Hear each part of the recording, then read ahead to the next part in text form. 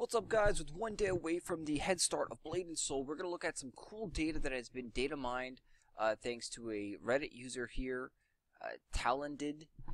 He went ahead and found out that as of this posting 2 hours ago, there was 39,000 unique character names taken and 25,000 unique character names on the EU servers. A further update going down in the comments section, you can find out a current population about 27 minutes ago. There's 42,000 North American unique names and 26,000 unique names in EU. Very, very interesting there. There's actually more EU servers too on the list. It looked like there was 12 EU servers versus 10 in North America. And we did get some great information out of the live stream today saying that the Mushin server on the North America is the most populated server, and you should expect queues on the Mushin server. So if you do not want to play on a crowded, over-queued server, do not roll on Mushin. Do not select Mushin as your server. Mushin server pretty much is near capacity, and they are expecting queues even in the head start. So if you have a character on Mushin, you might want to re-roll a new character on a different server because again, the queues, it seems like it's pretty bad. They made it abundantly clear in the live stream that Mushin server is pretty much at capacity, and you're gonna have queues guaranteed during the head start, and even more so during the official launch when free-to-play players come in. So Mushin server does not look to be maybe it is look to be your kind of server. If you want to have a heavy populated server, Mushin will be the one for you. If you want a server where you can jump right in and play regardless of whether it's 4 p.m. in the afternoon or 3 p.m. In the afternoon or 3 a.m. or want to just hop in right away without having to wait 10, 15, maybe an hour. Who knows how long the queues will be.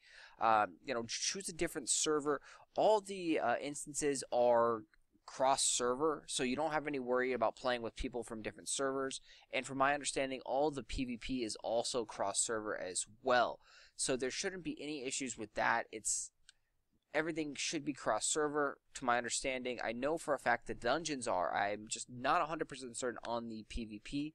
The arenas, I'm assuming that it is. Please let me know down in the comments if I'm mistaken on that. And there's also one last bit of information that's been data mined out of this, and that's the character breakdowns of classes.